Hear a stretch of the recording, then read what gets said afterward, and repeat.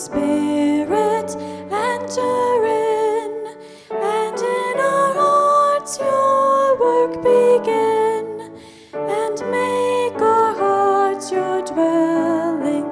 Son of the soul, O light divine, around and in us brightly shine, your strength in us upwelling.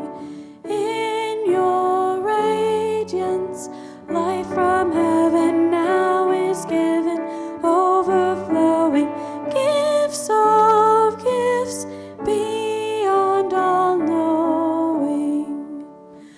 Left to ourselves, we surely stray. Oh, lead us on the narrow way, with wisest counsel guide us, and give us steadfastness that we may follow you forever free. No matter who derides us, gently heal those hearts now broken. Give some token you are near us, whom we trust to light and cheer us. This is a day the Lord has made. Let us rejoice and be glad in it. And welcome to worship with Prince of Peace Lutheran Church. You've just heard Kendra singing, Kendra Weiser, accompanied by Chris Gustafson on the piano. And if you're keeping score, this is the 7th and last weekend of the Easter season. And this week, the focus of our storytelling begins to change from the resurrection that God and Jesus pulled off, and we begin to meet the Holy Spirit as she gets involved in the story, beginning with Jesus' disciples today. The disciples have a dilemma. What do you do when you don't know what to do? How do you lead if you don't know where you're going? So the disciples and the Spirit, we'll learn from them today. The hymn you just heard is 400 years old, but given the eclecticness of our music director, the next two hymns we'll hear are barely 40 years old. And so we look forward to this whole worship service, songs, prayers, words. Are you ready? Our monthly theme is accompanying, walking with others. As themes go, as our spiritual practices go, we've done 10 months of this. Probably our most popular spiritual practice was when we practiced gratitude. And that makes sense. Going through a pandemic, there is nothing that combats the sense of overwhelm more than practicing gratitude. But the practice we seem to stumble on, the one we had the most trouble with, and it could be just a matter of timing, or we called it reconciliation or forgiveness. But it was basically, we defined that as bringing people into relationship across differences. And we chose that practice during the election season, so we struggled with it a bit. Our new youth director, Beth Gagne, is scheduling small groups of graduating seniors for mini baccalaureate sessions so the church can accompany these young people, speak a word of blessing to them and their parents as they graduate at the end of the month. And if you look at our Facebook page, I just love watching the pictures go by on that page and noticing that, okay, just recently we planted a playground and we planted a garden. I find that very hopeful as we are leaving this phase of pandemic. Also hopeful is our planned return to in-person worship on June 6th. But we know that coming back into this room, which is so holy to so many, might feel overwhelming. So if you'd like to come in for a time of poetry and prayers and piano on Pentecost Sunday, May 23rd, there'll be a time where you can come in and listen to music and some take part in some reflections. Another time we will gather is on Memorial Day Monday at our church cemetery for an outdoor event to observe Memorial Day. And in our prayers this week, we have several in our congregation who are facing surgery in the near future, so we remember them in our prayers. Ron Hammond, who is in hospice care and with his cancer. Then some people who are actively treating their cancers: Jan Berg, Carol Jones, Lee Johnson, and Pastor Bardseth. And it is our joy this weekend to celebrate another baptism. This one is Axel McGee. His dad and mom are Travis and Nikki Harper McGee. And so we invite you to say prayers of gratitude with them. They've invited you to join them in their joy. So, as we get ready to worship and all this news swirling about, this is a day the Lord has made. Take a deep breath in, let it out, and let's just still ourselves as we prepare our hearts, our minds, to receive God's word as it comes to us through the music, through the words, and through the prayers.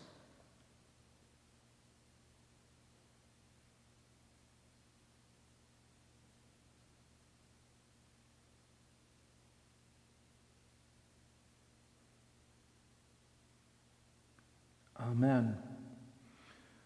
So much of what happens at worship is kind of a gift that we receive. So if you would like to receive a gift, let whoever you're worshiping with trace a cross on your forehead or trace a cross over your brow and give that gift of remembrance of our baptism to each other as we begin our worship this day in the name of God, the Father, the Son, and the Holy Spirit. Amen. The Lord be with you. Let us pray. Holy One, open us to the possibility that we are being chosen to be new disciples with new ministries. In Jesus' risen name, amen.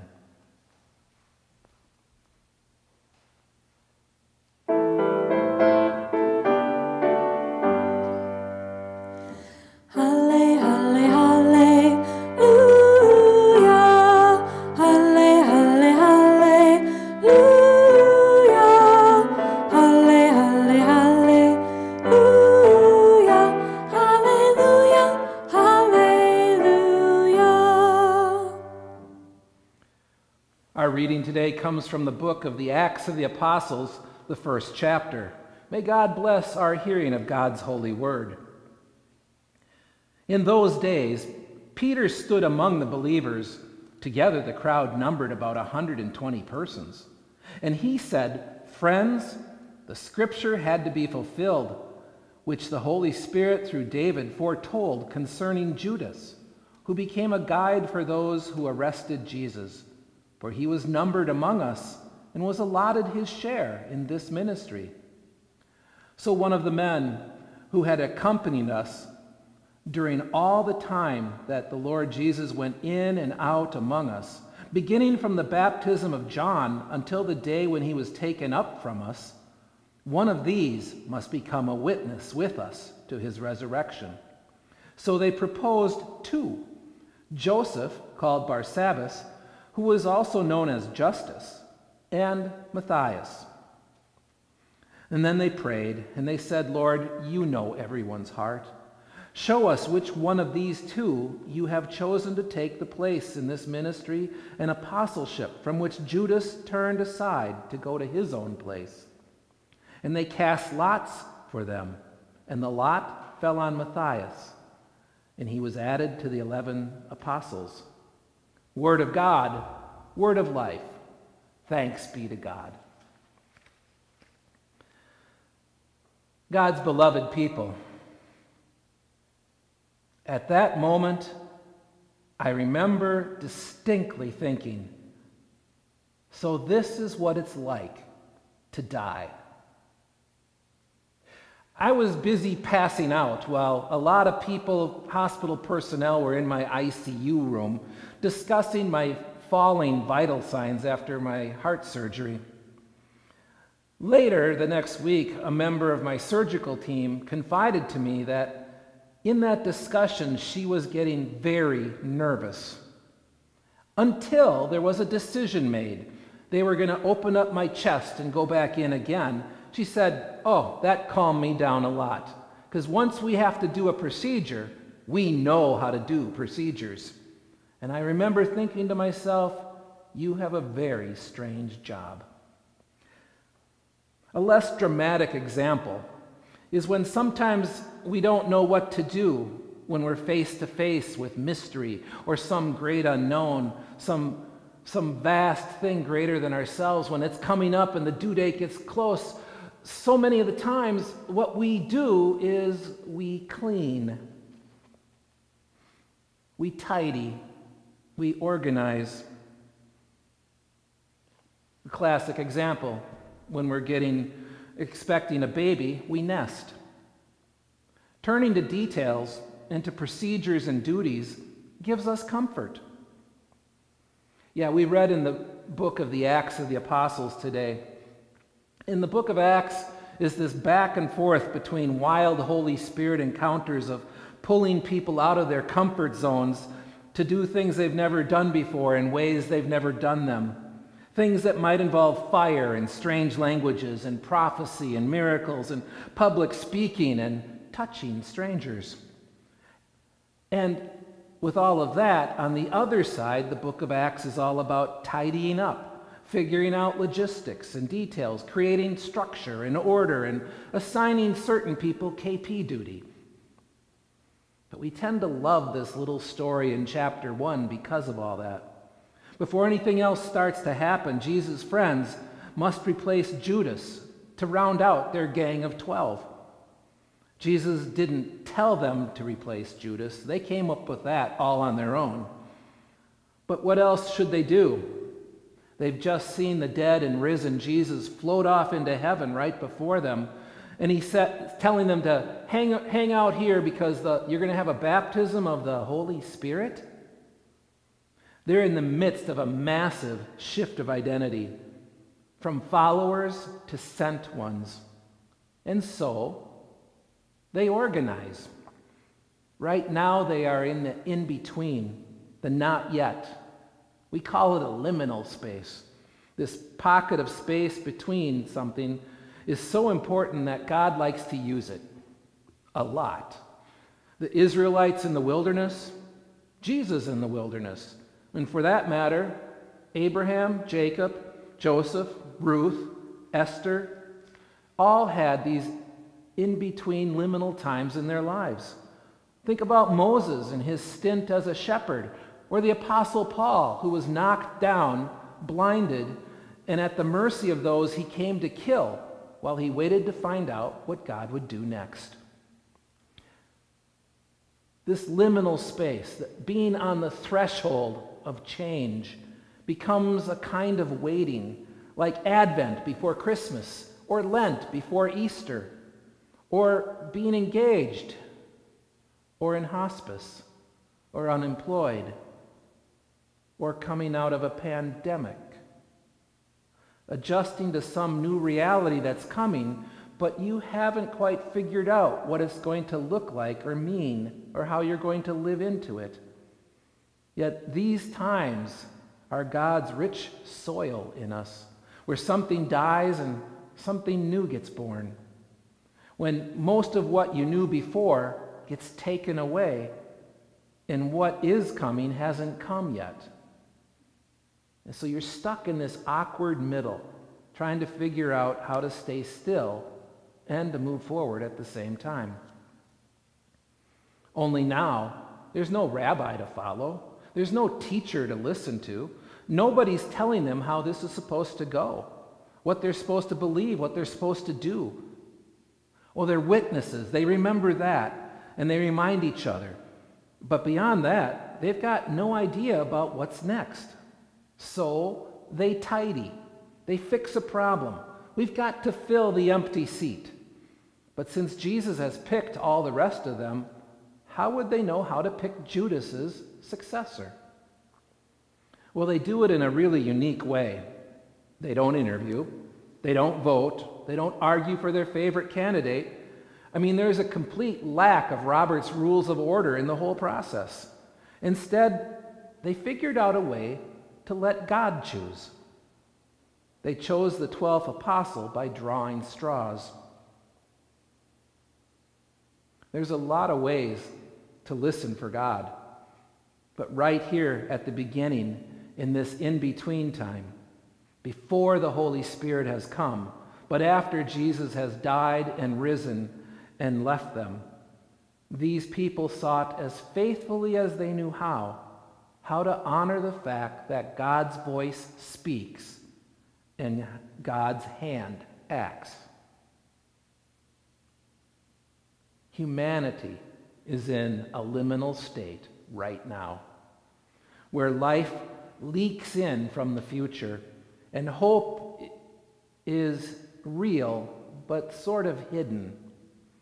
And in this in-between time, we still say God's hand acts, God's voice speaks.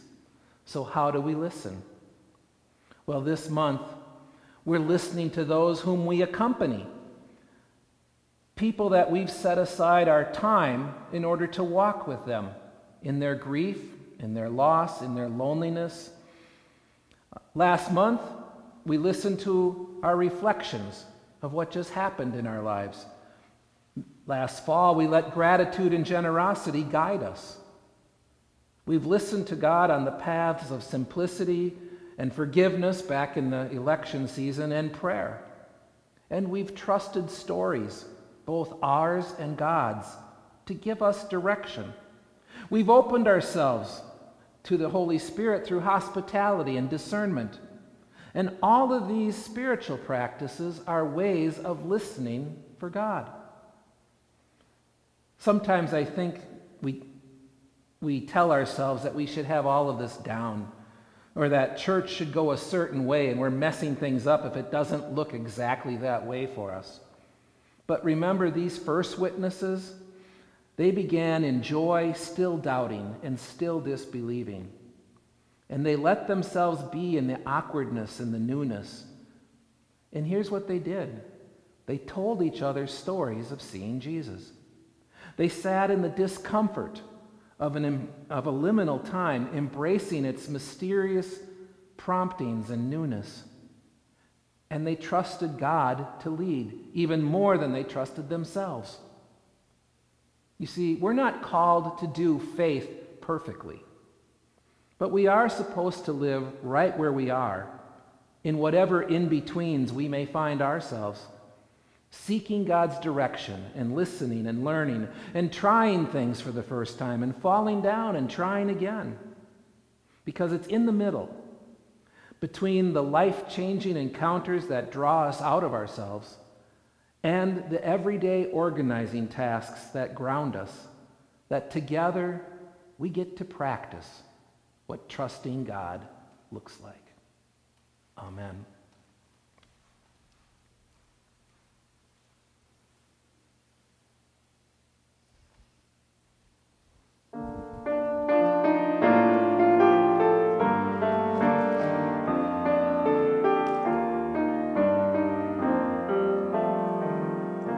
Come share the Spirit, God has called us to ventures in the life of faith, to bring good tidings to the needy, to tell of victory over death.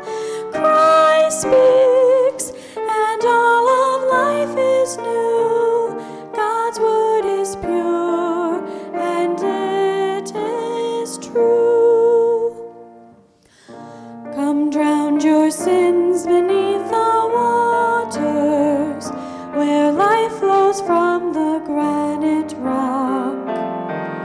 The stone from which our Lord has risen, our cornerstone and building block. Christ speaks and raises from the dead all those who hear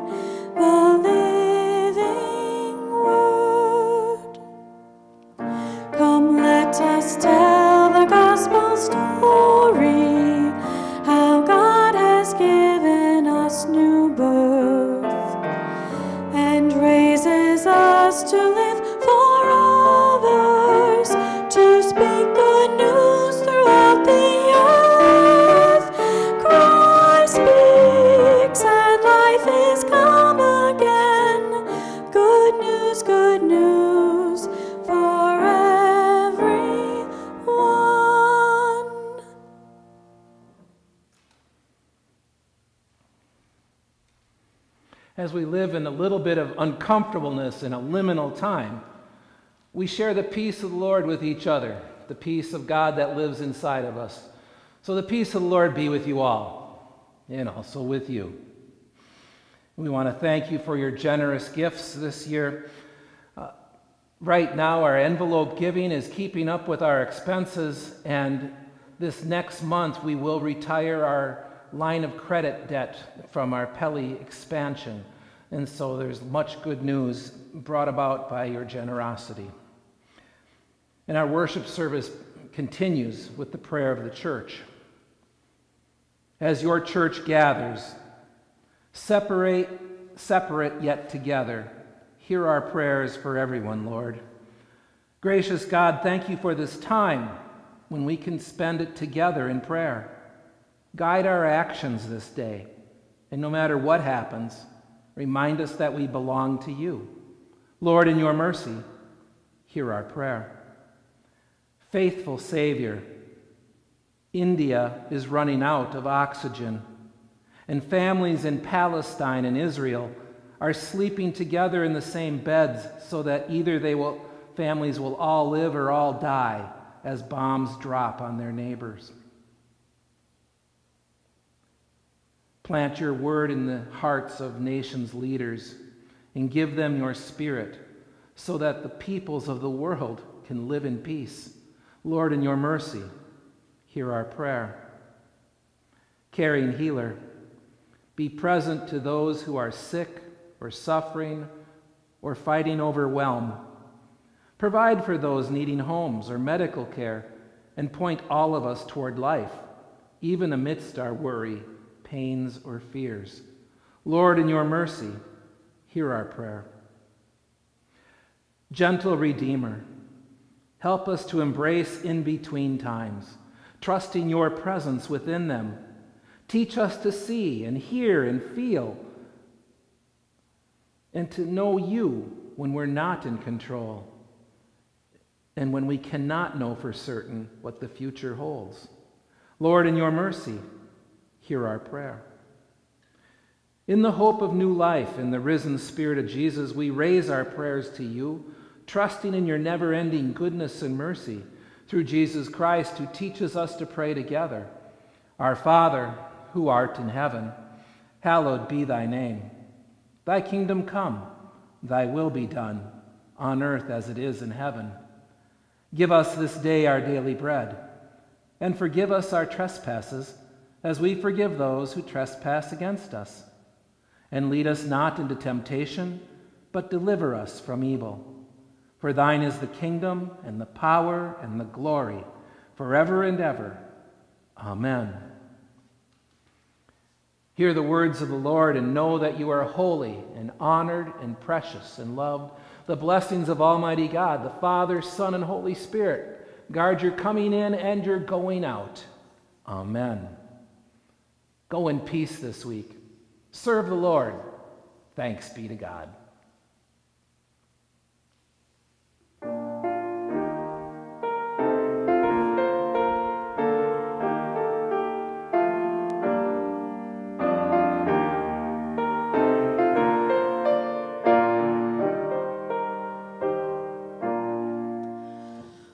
O Spirit, all-embracing and Counselor, all-wise, unbound in splendor gracing a shoreless sea of skies, unfailing is your treasure, unfading your reward, surpassing worldly pleasure, the riches you afford.